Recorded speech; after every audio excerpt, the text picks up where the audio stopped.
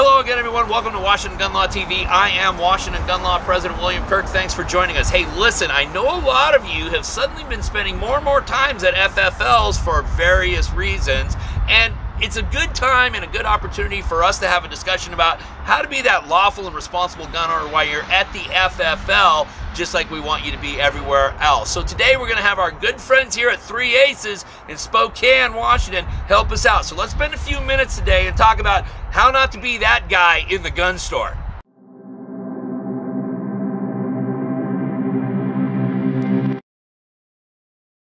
Okay, so like I said, the issue we're talking about today is how not to be that guy in the gun store. And I have with me Aaron Smith of 3 Aces here in Spokane. Aaron, say hi to everyone. How you guys doing? Why don't you tell everybody a little bit about 3 Aces LLC here?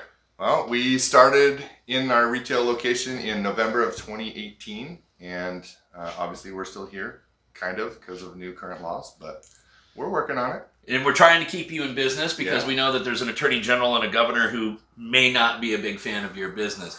Aaron, we're going to be talking today. We got a lot of new gun owners in the state of Washington. We got a lot of people who are out panic buying right now, a little emotional while they're buying too. Yep. And I really want everyone to understand that part of being the lawful and responsible gun owner also entails how you behave when you're inside a gun store. So today what we've done is we've gone through and we kind of picked out a bunch of lists, some of your pet peeves, things that you see all the time here. Yep. And we're just going to kind of go through them because we want all of you to learn from other people's mistakes so that you don't make them and everybody in this industry remains safe. So what is the number one? We got a list right here. What is your number one pet peeve? Loaded guns. Oh, the loaded gun guy. This is how that sometimes looks. Hey, how you doing there, sir? Good. Hey, I had a really quick question. Let go. It was just a question about the gun. Loaded? It was. Oh. Okay, so listen, if someone's coming into the store and they're carrying a firearm, what is it you like to see and what is it you don't like to see as someone working in here? Just from being behind the counter, if you are carrying a gun responsibly and you got your permit and do all that, we appreciate that and we encourage that. When you come in here and you point your gun at us, it's obviously unsafe and it's a little unnerving for us as well, as I'm sure you can imagine. We love to see people carrying and leave your gun in your holster until the time arises. Yeah, and just to give you an idea of how prevalent this problem is, we have a little exhibit here. What do we got here? This is obviously it's a bag of various types of ammunition. Yeah. Where did all of this come from? From people's guns.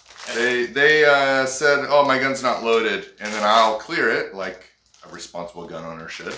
And one pops out, and this is just a small amount of accumulated ammo that we have. How much time frame did it take you to accumulate that ammo here in the gun store?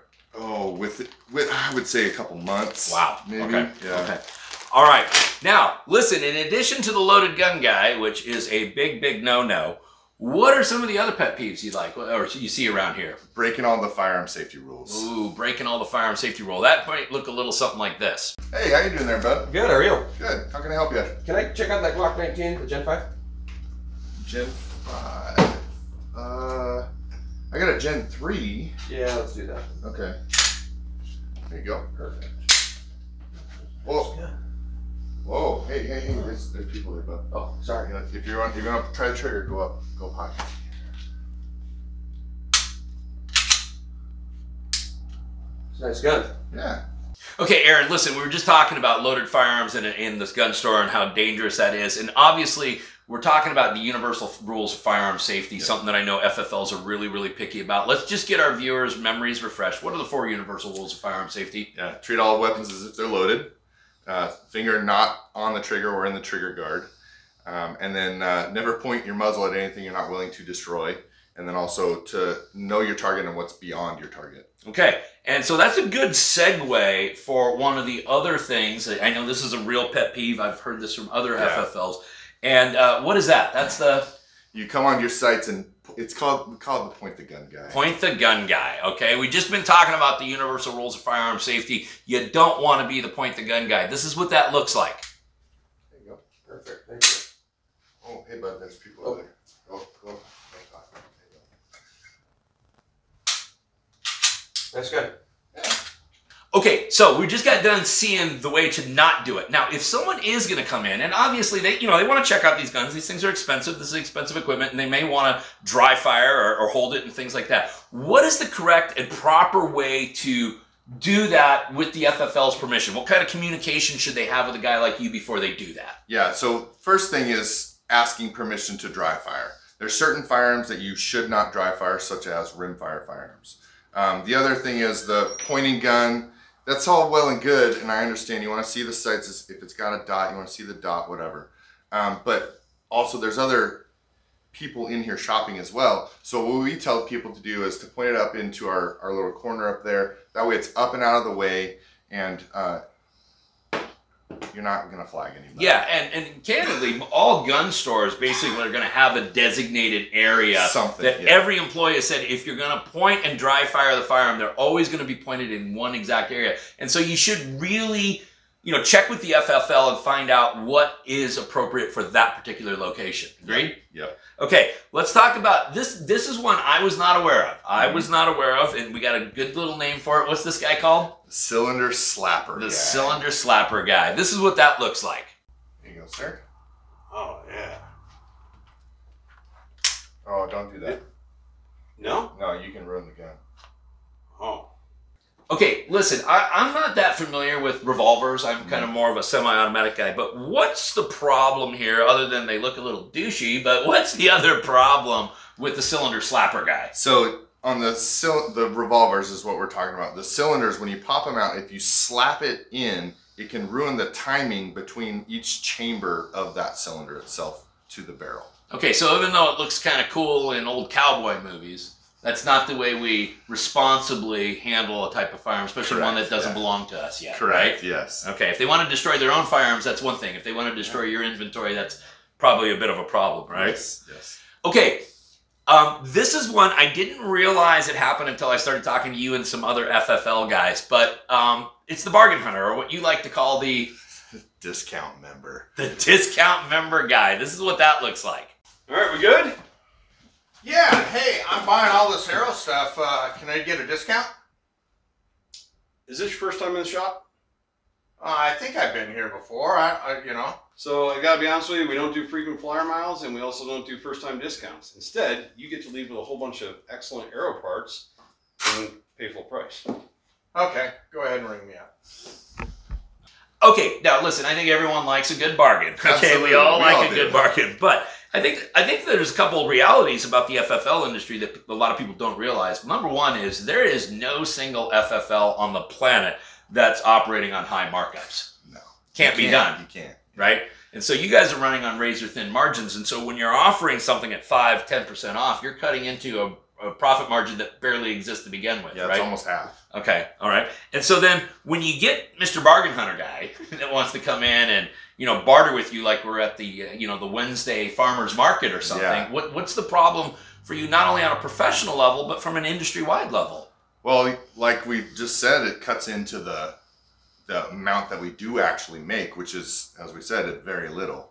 Right, and this is a for-profit business. Yeah, absolutely. Okay, so I'm assuming that if you guys have the ability to mark items down, you will do so, you will advertise those sales, and that's obviously sometimes the manufacturer or the rep will help you with that more than you actually eating the cost, right? Yeah, usually, and I'll use Aero Precision as an example. Great company. Great, yeah. They do what's called a map break, so we can't advertise lower than what they allow us to, but we'll do like map break holidays, and then we can sell it lower than what they say that we can advertise it. But they're basically allowing you to do that, so you're getting help Correct. from the manufacturer Yeah. itself. Without the assistance of the manufacturer, you guys just simply can't do it and stay in business. Correct. Okay, let's talk about something else that is a big issue. Our Attorney General seems to think that this is all you guys do, which is profit from straw purchases. But what do we call this person that comes in? The not a straw purchaser The guy. not a straw purchaser guy. This is kind of what that looks like. Hey, how you doing there, sir? Hey, really good. I was in earlier today, and Yeah. I want to buy that shotgun for my neighbor. Oh, okay. Can your neighbor come do the paperwork on it? Well, I don't know. I mean, he's a law-abiding person. I'm just going to buy it for a present for him. And Yeah, he has to do the background check on it, because we got to make sure that he can pass a background check. Does that Well, make he's sense? a vet and Yeah. a decorated vet and all Cool. that Well, stuff. we appreciate so- that, but he'll have no issues passing background check then. Okay, so, you know, the example we showed, it seemed pretty innocuous. I mean, he looked like a reputable guy. He seemed like he was buying for a reputable guy. The Yeah. big problem for you and everybody in your industry is, They don't know. right, and you cannot do it, can you? No, it's not allowed. Okay, and so what you need to understand is that if at any point, these FFLs do not operate in a vacuum. If you hear a conversation going on in the store Right. where you suddenly have reason to believe that this could be a straw purchase, what are you going to do as a retailer? Deny the sale. Right, just like if someone comes in and they're reeking like booze or Yeah. reeking like weed, Marijuana. Yeah. right? They may clear the background check, but you as an FFL... In good faith, I can't turn it over. Right, right. And so, I want a lot of you guys out there to understand this, is there's an attack on the FFL industry, and our Attorney General will make it seem as though every one of these FFLs is nothing but a rogue retail operation. The truth of the matter is that the FFLs are often the last line of defense to keeping firearms out of people who should, the hands of people who shouldn't have them. Yeah. I've seen many, many stories where you guys have, not just you, but other people in the industry have denied a sale to someone where the federal and state paperwork was all good. Yeah. But there was another reason for which you just didn't feel comfortable making the Yeah, sale. absolutely. Okay. Now, the final guy I want to talk about. Okay, and this is one I've seen this one myself. What do we call this person? The know-it-all guy. Oh, the know-it-all guy. This is what that looks like. Hey, how you doing there, sir? Good, good. Hey, oh man, this is exactly what I was looking for. You want to take a look at it? Yeah, I do. Please. Yeah. This is literally the same exact gun that I used when I was in the military. Oh yeah? What branch are you in? I was an Army MP in the Marine Corps. Man, that is a beaut.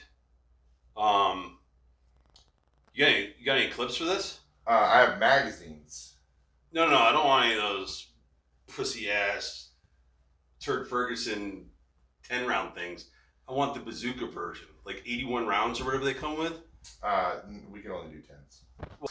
Okay, now listen, I get some of you know an awful lot about firearms, and I will certainly believe that some of you probably know a lot more about firearms than me. However, what is your job? My job is to know everything that I sell. If I don't know the details about what I'm selling, I shouldn't be selling it. Right, and not only the details about what you're selling, but the legality of what you're selling. Because in our example, we were about to throw a shoulder stock onto a firearm with a barrel less than 16 inches. Yep. The customer had no clue what they were doing. You did because It's my job. it's his job. That's right. So listen, I get that a lot of you know an awful lot about firearms, okay? The likelihood that you are going to know more than your FFL is highly unlikely. Not saying that you don't know more than we do, but it's kind of my job. Hey, I want to thank Ed, Rob, and Aaron, and everybody at 3 Aces for helping us out. You may have more questions about proper gun store etiquette or anything else related to what's left of our Second Amendment rights, and you should know by now how to contact us, but all of our contact information is down in the box below. In the meantime, everyone needs to remember that part of being the lawful and responsible gun owner, like we talk about all the time here at Washington Gun Law, is to know what the law is in every situation and how it applies to you in any instance that you may find yourself. Until next time, thanks for watching. Stay safe.